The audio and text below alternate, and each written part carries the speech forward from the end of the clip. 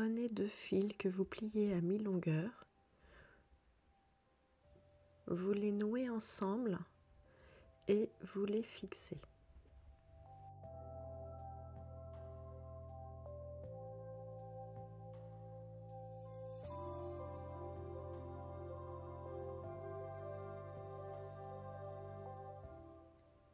Sur les 2 fils, passez une perle de 3 mm, puis la perle de 8 mm et enfin une autre perle de 3 mm.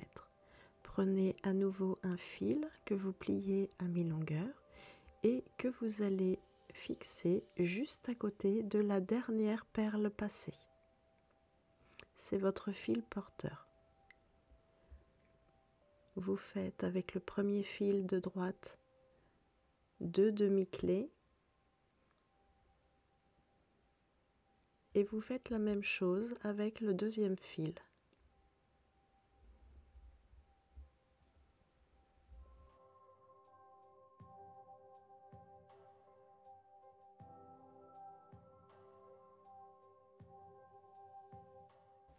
Prenez un fil, pliez-le à mi-longueur et montez-le en tête d'alouette double sur le fil de gauche.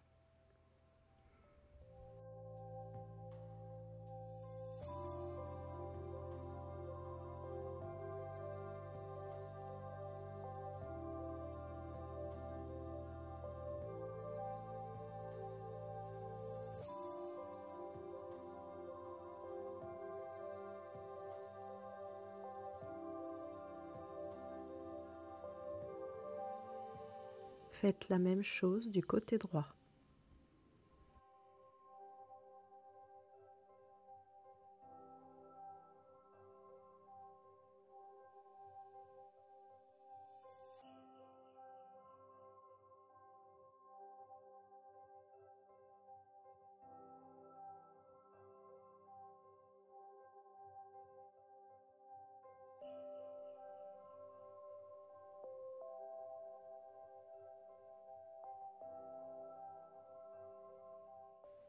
Avec les 2 fils du centre, vous réalisez 2 demi-clés inversées. Avec le fil de gauche, vous réalisez 2 demi-clés vers la droite, puis 2 demi-clés vers la gauche.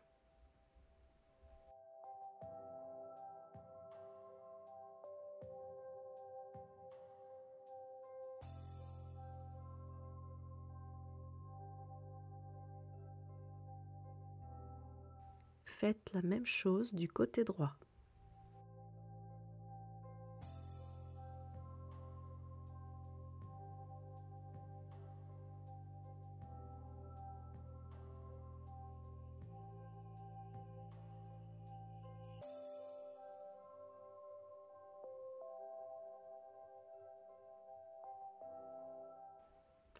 Fermez par 2 demi-clés inversées.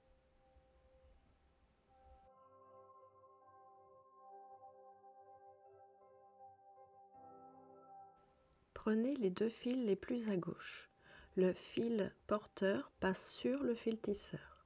Réalisez une demi-clé, puis une ligne de demi-clé avec les 2 fils sortant du motif précédent.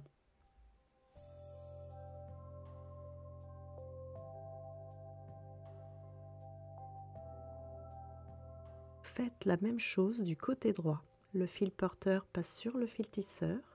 Vous faites une demi-clé, puis une ligne de demi-clé avec les 2 fils sortants du motif précédent.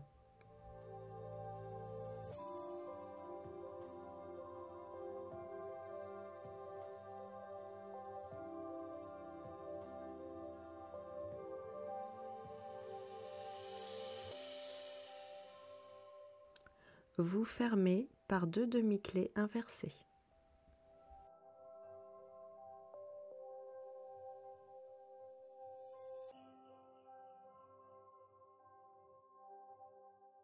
Avec les 3 fils le plus à gauche, vous faites une ligne de demi-clé bien collée au motif en allant vers le haut.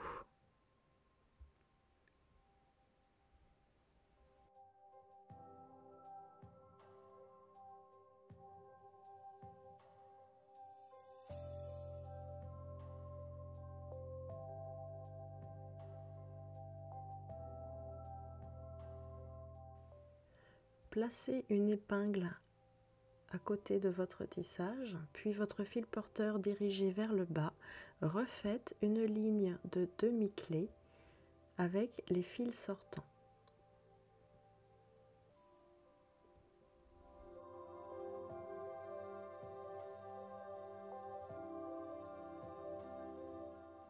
Faites la même chose du côté droit.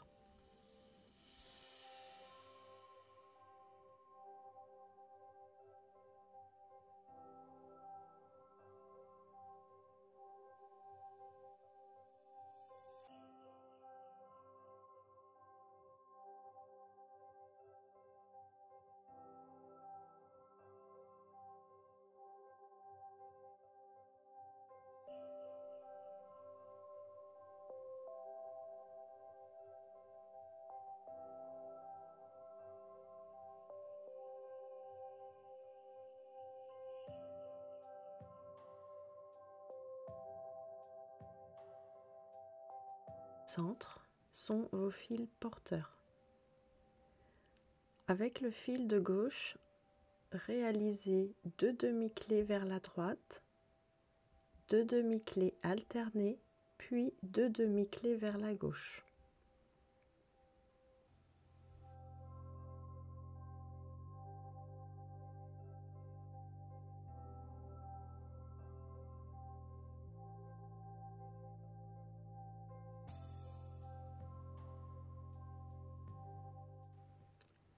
Avec les fils de droite, réalisez 2 demi-clés vers la gauche, 2 demi-clés alternées, puis 2 demi-clés vers la droite.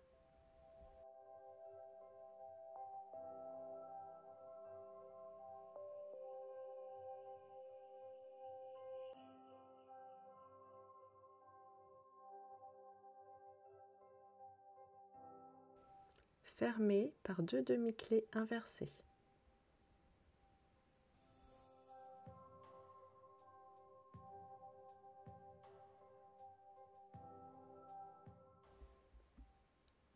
Avec les 2 fils de gauche, réalisez 2 demi-clés vers la droite, 3 demi-clés alternées et une ligne de demi-clés avec les 2 fils sortants du motif précédent.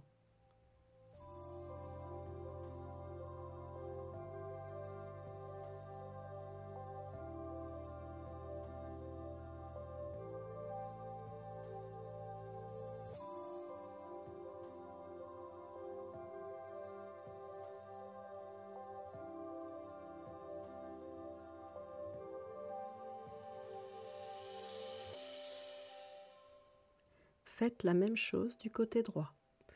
2 demi-clés vers la gauche, 3 demi-clés alternées et une ligne de demi-clés avec les 2 fils sortants du motif précédent.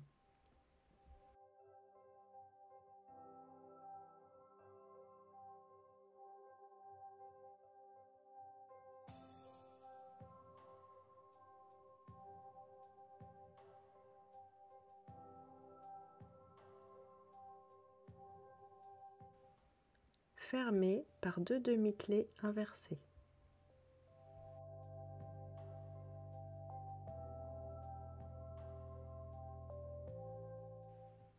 Prendre 3 fils, les 2 du centre puis le fil de droite.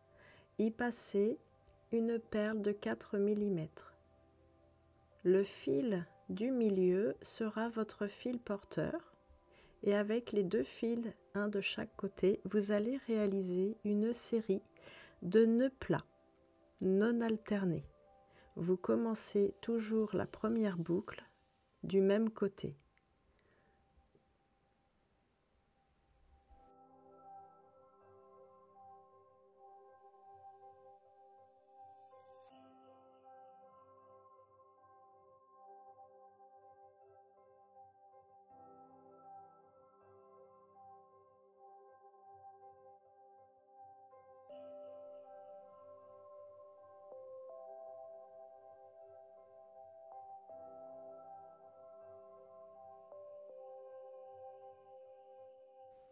Vous continuez jusqu'à obtenir 13 torsions.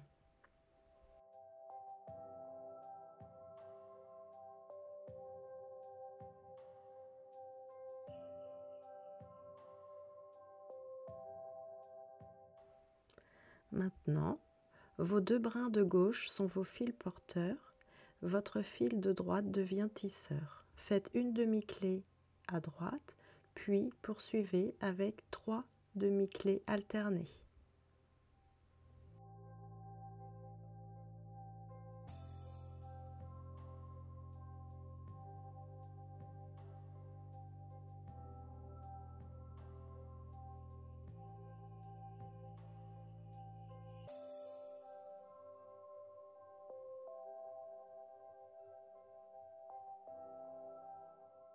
Réalisez la deuxième partie de votre bracelet.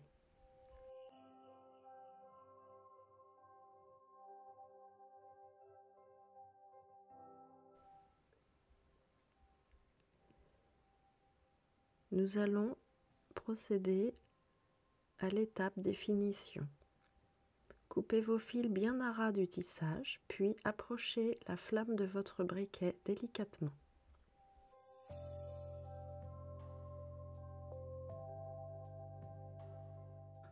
Sortant du cordon, laissez 2 à 3 mm avant de passer à la flamme pour bien sécuriser la base de votre cordon.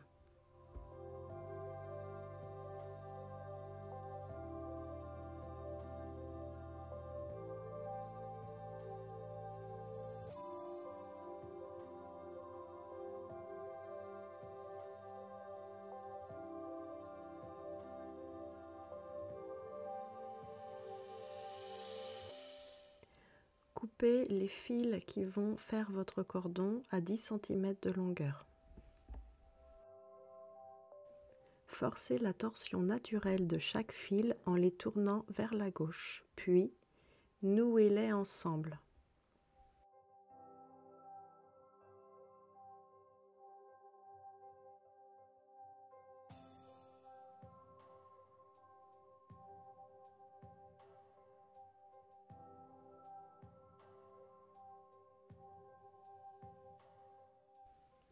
Épinglez votre bracelet face endroit vers vous. Faites croiser vos cordons l'un à côté de l'autre.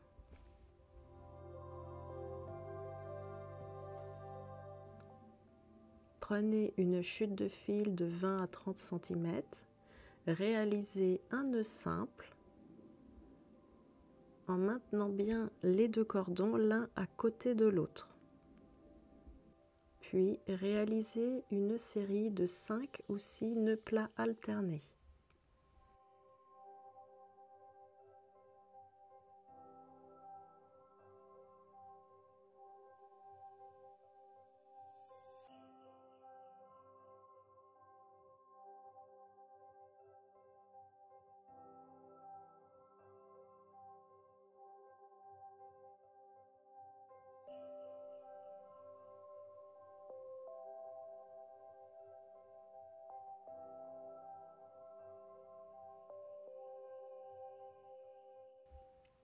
Coupez vos fils à 2-3 mm, puis approchez votre flamme.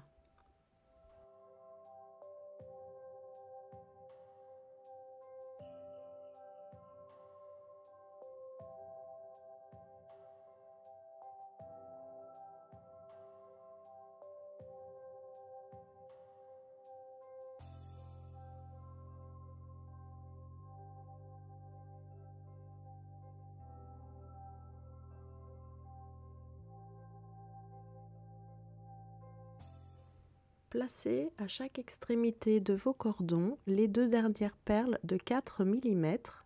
Coupez les fils à 1 cm, puis faites-les fondre avec votre flamme de manière à sécuriser vos perles.